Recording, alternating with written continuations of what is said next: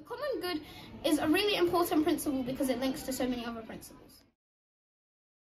Human dignity. To achieve common good, we must remember that everyone is special. Everyone deserves God's gift. Participation. To achieve common good, we all need to take part so everyone can experience God's gift. Subsidiarity. To achieve common good, we know that everyone should have a fair say to experience God's creation. Stewardship. To achieve common good, we need to look after God's gifts so we can let everyone experience them. Everyone's full option for the poor. To achieve common good, we need to ensure we all have a chance, putting people most in need first to give them an equal chance.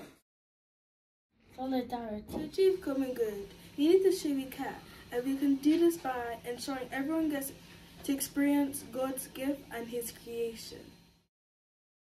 Distributive justice. To achieve common good, we need to share God's gift fairly. Promoting peace.